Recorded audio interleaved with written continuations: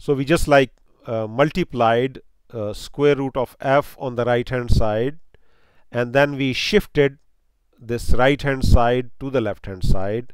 So it would become, because this is minus sign, so it would become 1 plus 2 times square root of f times log of whatever is there equal to 0, right? So that would become the left hand side of this equation.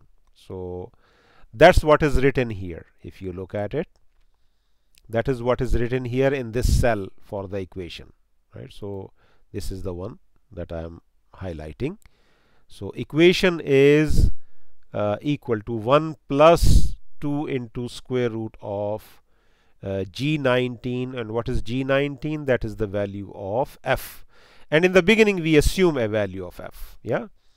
So let me just change it. Okay, I will just change it to, for example, 0.1. Yeah, that would be probably some of the higher values of f according to the Moody's chart.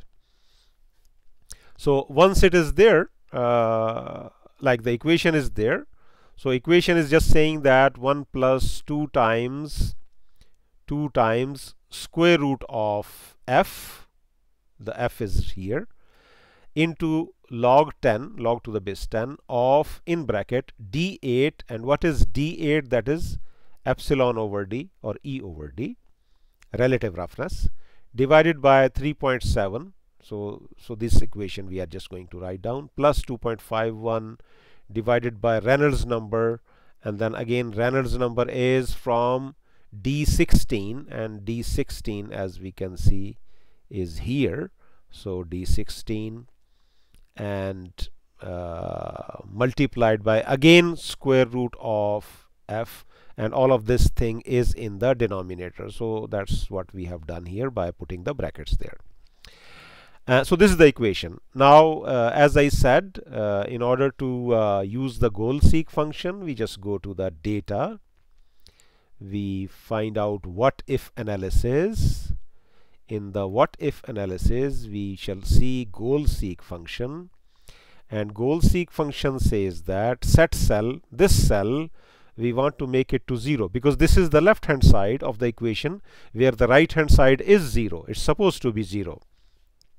So we want to make this equation to a value of 0, and by changing, what should we change? The friction factor, because friction factor is actually controlling the value. All the other values are constant, only this value is kind of unknown to us. So by changing this value, and we just click this, so by changing G19, we have to make this equation equal to 0, and we just say OK, right?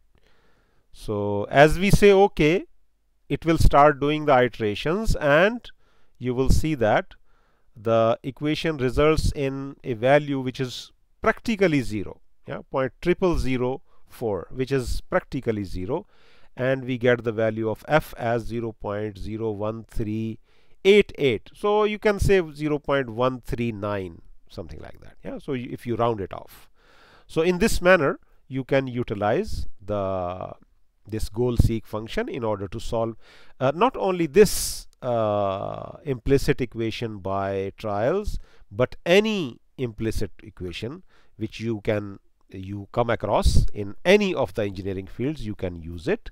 You can use this useful function, goal-seek.